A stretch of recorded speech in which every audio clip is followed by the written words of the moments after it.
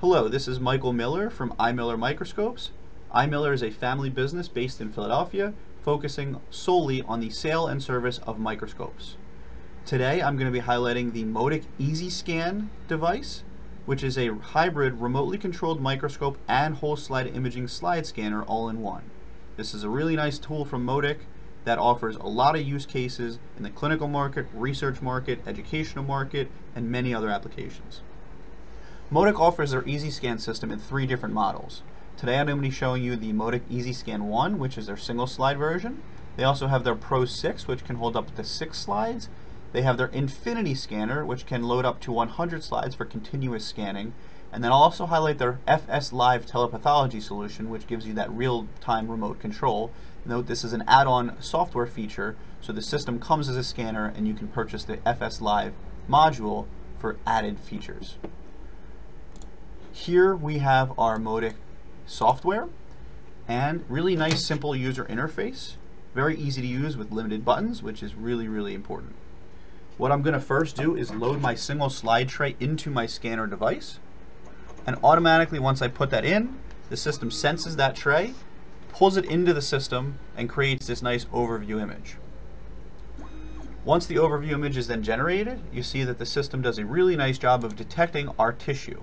This is really important because it can increase your throughput for scanning and also will work well with our live view mode to zoom and go to an area of interest automatically.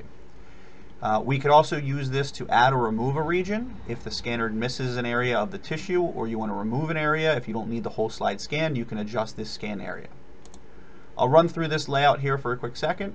We can click scan, so with the click of a button we can actually just go ahead and scan the slide right away.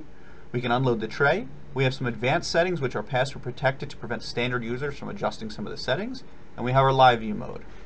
We also have our different scanning objectives which we can adjust, and this is important to note. We have different scan modes. So this is what I'll show you today is standard, but you can actually go up to a Z stack, which is really nice because that actually, instead of giving you just the ability to zoom in and out on your scan, you will have real control of the Z plane, meaning you can actually focus up and down across the Z plane while you zoom in and out. Takes up a lot more storage space and time, but is a really nice feature for certain applications. Also want to point out this area, which is our slide naming box.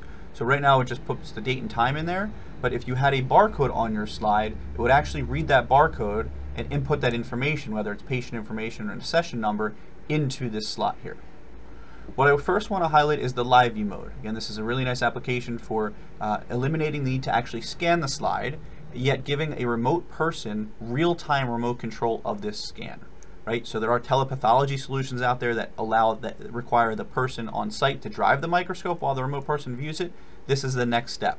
So simply clicking live view will bring us to our live view window, and automatically you see, because the system detected the tissue, we jumped right to an area and we did an autofocus because I have my autofocus tool on. I'll start by going back down to our lower magnification 4x lens, and I'll start from there to show you this. There's a couple different ways you can control the system. Right now I'm just going to click and drag to move around. We can use our arrow keys to move up, down, left, and right. And there's a few other different ways, which is a nice one is this right click, this joystick, to give you multi-directional movement. Okay.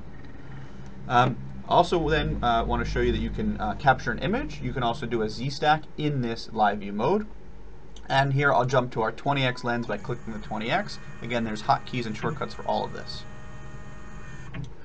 With autofocus on, you'll notice really quickly it may refocus. It's hard to see because it's happening so quick, but we remain constantly in focus. I can even click in my overview scan to make a large gross movement. Notice this little window here, this is a heat map.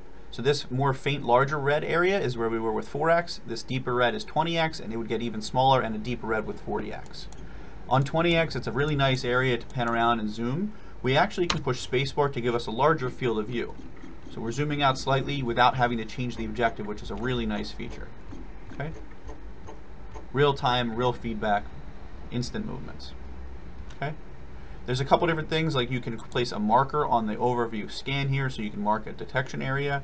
We can show or hide our slide label. So if you're using this as a remote controlled solution and you're not inside of the healthcare network, therefore you don't want to have patient information shown, you can actually hide the slide label.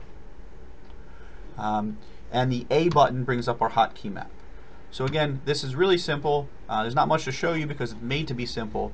You simply click, pan around, the system moves and reacts in real time as needed. Okay?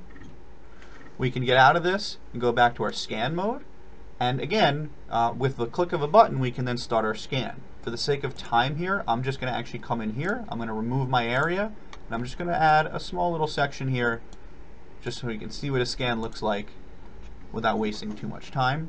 Now, scanner times differ significantly across different scanners. It really depends on the amount of tissue, and it really also for the Motic, which scan mode you're looking to be in. So it's hard to give you scan times relatively on par with all other scanners here, and you'll see how quickly this really does work. It also has a nice feature where it detects the white area and skips through that quickly.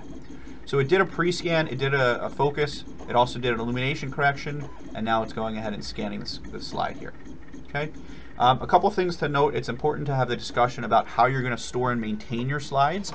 You can save them to a server. Motic has a nice feature. It's a one-time purchase of this DS Assistant, which is an online viewing portal. However, they also have this free version of their software to simply view the scan. So once we have our scan slide, we then access the software here. We find our scan, which in this case, I believe is this one right here. And here we have our live view. Very nice overview image of our tissue, just the area we scanned, with the ability to zoom in and pan around.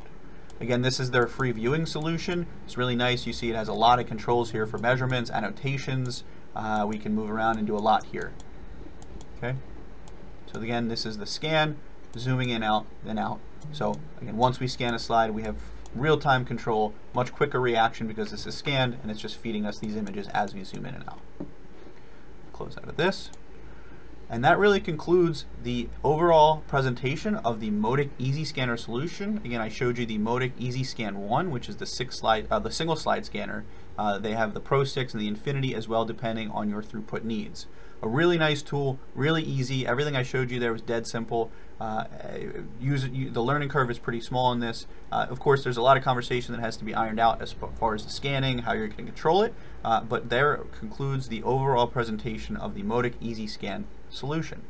For any questions, any information, you can please reach out to me, again, Michael Miller, and our company is iMiller Microscopes. Thanks for paying attention to the video, and I look forward to hearing from you soon.